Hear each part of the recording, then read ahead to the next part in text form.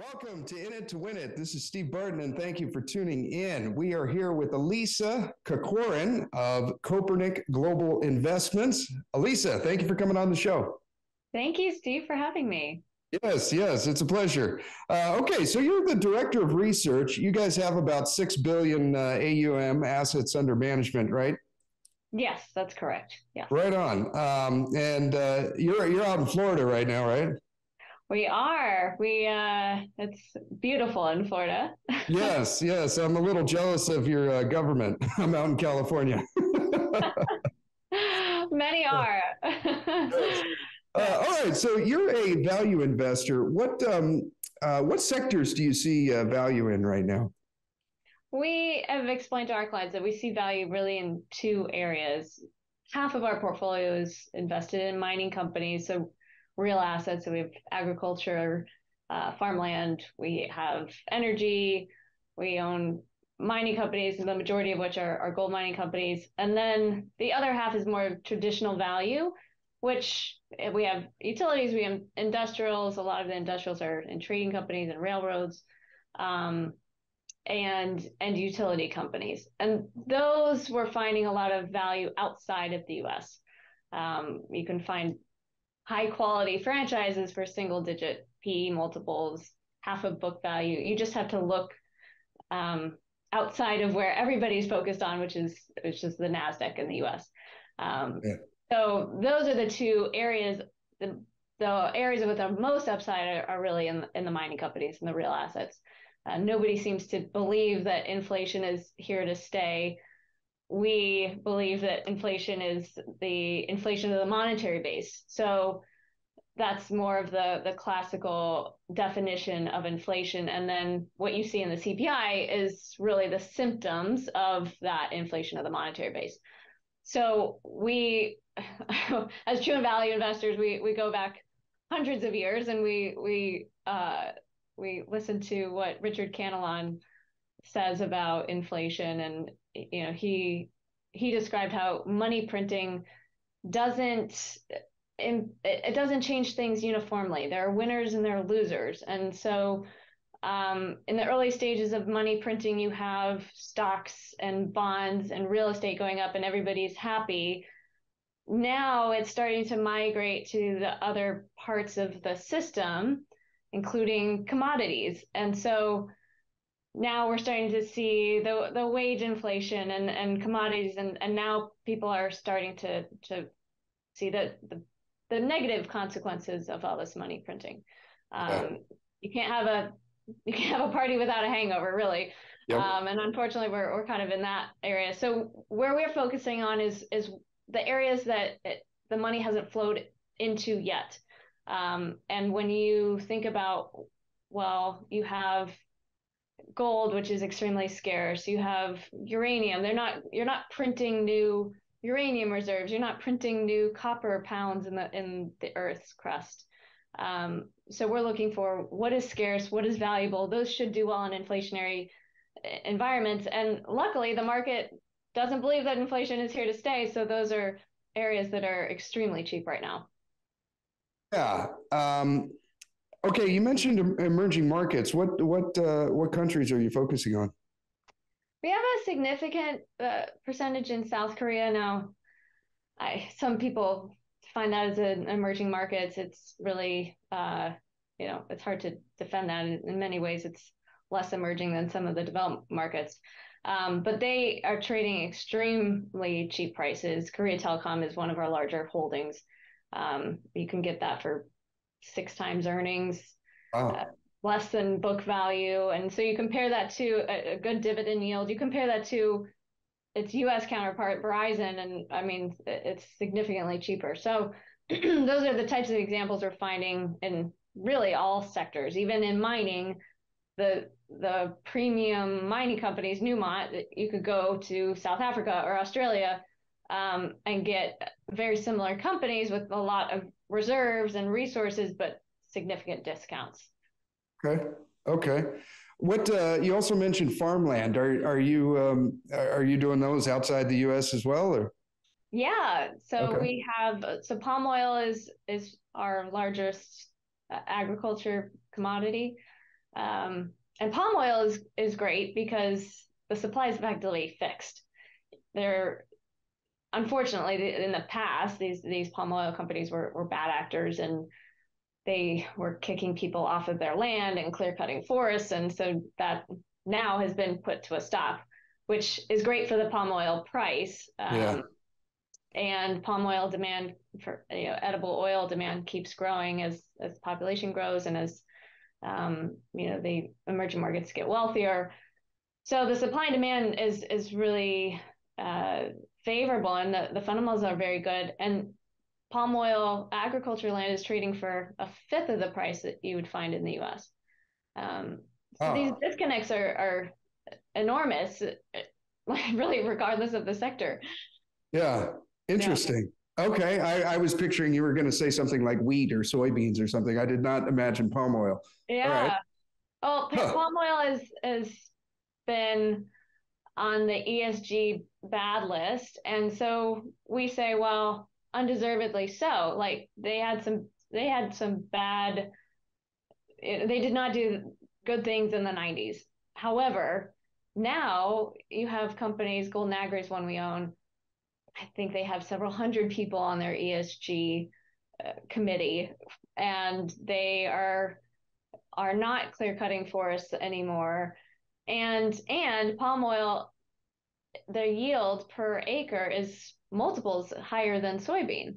So you're Okay. actually using way less land than you would if you were using the substitute of palm oil with soybean. So we think that there's actually some really good things happening from an ESG perspective that the market is missing. And I mean, but you do have to take on geopolitical risk. I mean, these palm oil plantations are in Indonesia and Malaysia, and so what's the right discount for that? And that's a question we ask ourselves of all the different countries we're investing in, even in the U.S. What's the right level of discount that we want when we're investing in a company? The Typically in emerging markets, we've said, all right, if the stock is worth $10, we think half off makes makes sense, and Yeah. then we only invest when it's less than that $5 a share. Yeah. Yeah. Yeah. Okay. And gold. So what's your base case for gold? Gold is uh, one of our highest conviction areas. The mining companies we think are some of the cheapest we've seen in 30 years Yeah. relative to gold. And gold we think is going to go up. Gold has been flat since 2011, and as we talked about the inflation of the monetary base, eventually gold should keep up with that, but it hasn't. They historically have been very highly correlated, yet the monetary base is up multiples since 2011, and the gold price is flat. So if there's some sort of normalization to the monetary base, gold could go up multiples from here. Um, Now, the gold mining companies are interesting because even at today's price, so we don't even have to be right about gold. Even at today's price, the mining companies are trading below their liquidation value.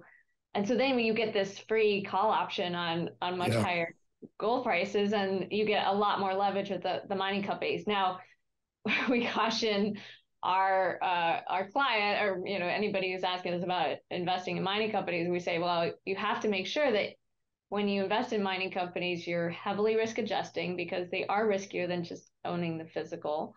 And then you have to diversify. We have close to 24 different mining companies within our portfolio, because But, you never know. We had one company where the government basically expropriated the mine. okay. So Yeah. there are some significant risks when you're investing in the mining companies. Yeah. Yeah. What's your favorite one right now? Oh, well, I one of the ones that has a lot of upside is Seabridge. This is a Okay. company that is sitting on close to 90 million ounces of gold, 19 billion pounds of copper. It has a market cap of 1 billion. So even if you said, okay, you know, they make $1 per pound of copper, the company's worth 1/20th of what it's or that's trading at 1/20th of what it's worth. So anyway, we think this company is worth tens of billions of dollars. However, it's a project that has not been built yet. It will require a lot of CapEx, but it's also huge. It's in Canada. It's shovel ready, so it has all of its environmental permits, but it needs a partner. So what is that? What is the eventual dilution going to look like? That's one of the biggest risks for Seabridge. But there's a huge margin of safety right now, and we think there's a lot of upside in Seabridge. It's also an example of where the market is. The market, even within gold miners, they're valuing cash flow today, and for longer term investors, you can really get much more upside if you're willing to say, okay, it's highly probable that this mine gets built and we'll see cash flow. We may see it in 5 or 10 years. But that's really where there's a significant amount of leverage to the gold prices. Yeah. Companies have already found gold. They're just sitting on it, and they haven't been mining. Awesome. What's your guys' cash position right now? I just got back from the Vancouver Resource Investment Conference, and I listened to about an hour-long presentation by Rick Rule, Grant Williams, and Frank Gustra. And for about, 80% of it, they talked about defense. And then Jay Martin asked him, he said, all right, let's talk a little offense right now. What are you guys doing offensively? And they pretty much universally said, yeah, we really like cash. We got about a 30% position in cash right now. Treasuries aren't bad. What's your guys' cash position? 30 is high. We're closer. We're north of 10. We're probably closer to 12 to 14% cash. Okay. We're normally, though, below 10%. So this is a higher cash level than what we normally have. Now, this is just a residual of the process that we're never saying, okay, our target cash position is 15%. We trim and add all the time. And as companies, the share price rise closer to our risk adjusted intrinsic value, we're trimming because the risk is higher with the higher share price. Yeah. Yeah. So during up markets, which we've clearly seen over the last quarter, we've been trimming a lot, and there's fewer things to buy now. So then it works out well, because then in down markets we have more cash, we have more. You got more capital to put to work. Exactly. So right now our cash levels are high, but are higher than we normally have, but we're still seeing plenty of opportunities and ways to deploy that cash. Okay. Maybe I'm a little too conservative. Our model portfolio now is about 30%. But after hearing that speech, I thought, okay, maybe I'm not off. I don't know. But okay. It's hard, right? Because with the U.S. markets are so expensive still, and even with a correction, and so maybe it takes everything else with it. Who knows, right? Yeah. So it might be the right thing to be 30%, but when we can find businesses that are trading for 6 times earnings and trading for, some of these mining companies are worth 4 to 10 times what they're trading at today. It's hard to time the market. You just don't know what. Yeah. How much cheaper is it going to get? Like at some point. Yeah. Okay. Silver. What's your base case for silver? Well, platinum, and I know we'll get there too, but silver and platinum, both we look at what the historical silver to gold ratio, gold to silver ratio, gold to platinum ratio has been. Silver, the gold to silver ratio is north of 80, which is, if you look over a long-term chart, is really high. Yeah. And so what is the right ratio? One could argue somewhere between 40 and 60. It was lower than 40 in the 1970s, but since then it's been higher than that. So we use a 50 ratio. And so then you say, okay, well, even if just the ratio normalizes, silver should do very well. And then if we're right about gold and the silver ratio normalizes, Yeah. There's a lot of upside in There's silver. going to be a huge potential. Yeah. And same with platinum, right? Yeah. Platinum is trading at well below its normal ratio compared to gold. Yeah, that was the inspiration for my background here with the gold and platinum, Yeah. and so I'm kind of excited about this one. So platinum, I just looked it up this morning. The ratio is 0.52. So in other words, you can basically buy 2 ounces of platinum for 1 ounce of gold, which, when you look back over the last 100 years, is extremely rare. Right. And yeah, I bought some of the Sprott Physical Platinum and Palladium Trust in the last couple of days, and I got the Aberdeen Platinum Trust, and I thought, yeah, 50% that's cheap enough for me. I think I'm picking up nickels in front of a steamroller here if I try to get it much cheaper than this. So. Well, what is so interesting that we've found is that we can tell people, all right, gold doesn't have to go anywhere. The ratio could normalize and platinum could double. But we don't know when, we don't know the timing. And so investors are in a funny place where they say, well, I prefer the certainty of a 3 to 4% bond versus an uncertain double. Yeah. So when we talk to our clients, our investors, we say, well, we don't know the timing, but when you have things that will go up, multiples, it could take 10 years for this to happen and you still get a 7% IRR. We don't think it'll take 10 years, but it could. And then you still are better off owning platinum than owning a bond, especially today when inflation is so high and your purchasing power is, the real yield is negative.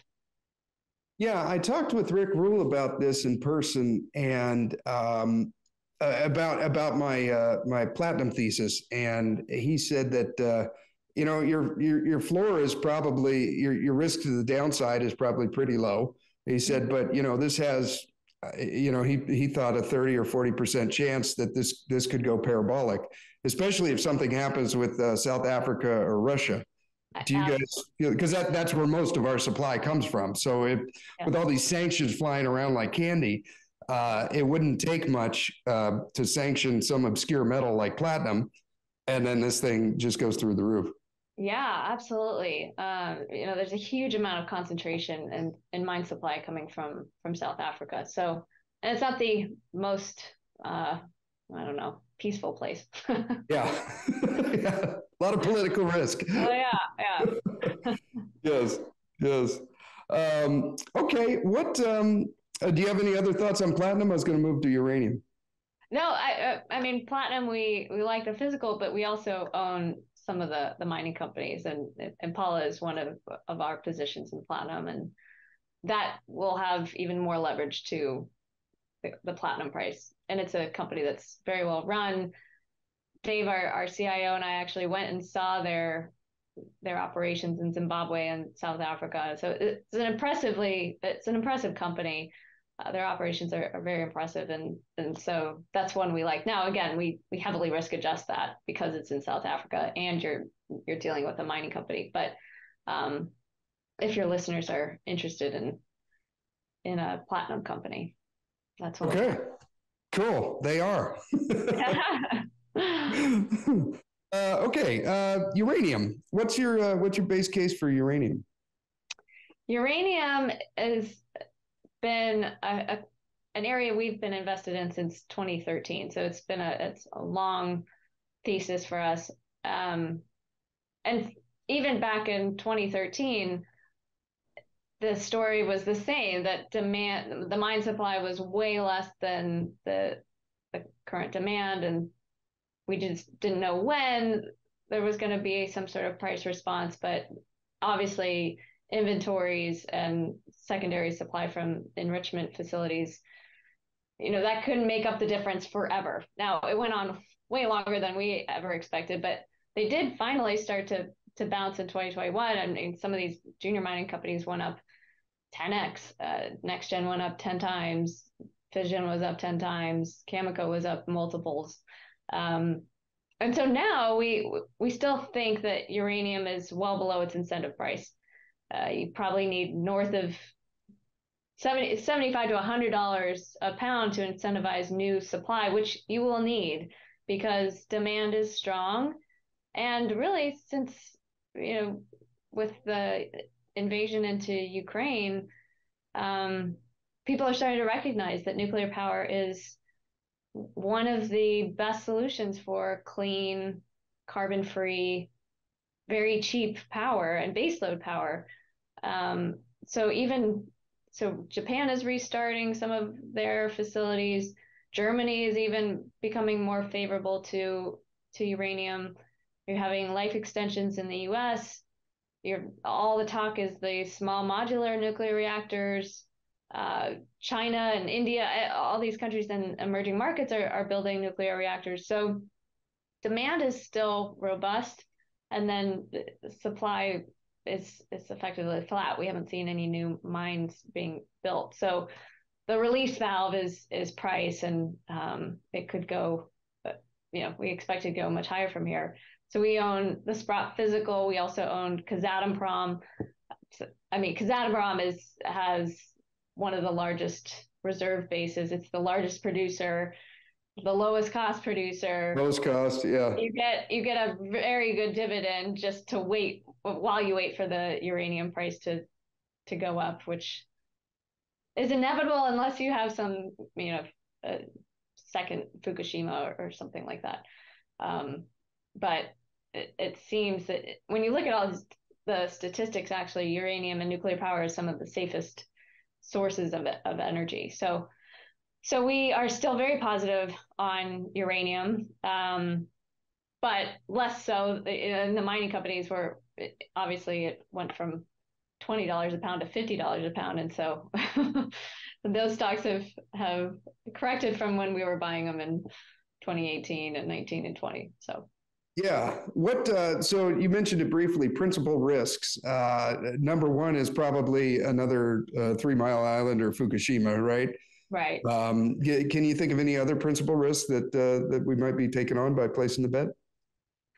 I mean, there's always risk that I don't know, substitute with something else. I think thorium people mentioned, but it seems that most of the investment is happening in uranium. So I think from an investor's point of view, it seems low risk. The mining companies are higher risk, obviously. We've got a lot more going on there with geological risk and geopolitical risk. Management might do something to destroy value by allocating capital, ill-timed acquisitions or bad dilution, something like that. So those are the risks that we think about when we're investing in mining companies. But we feel pretty positive on the uranium physical price. Now, how high does it go? That's another question, is what is that incentive price? And then, with a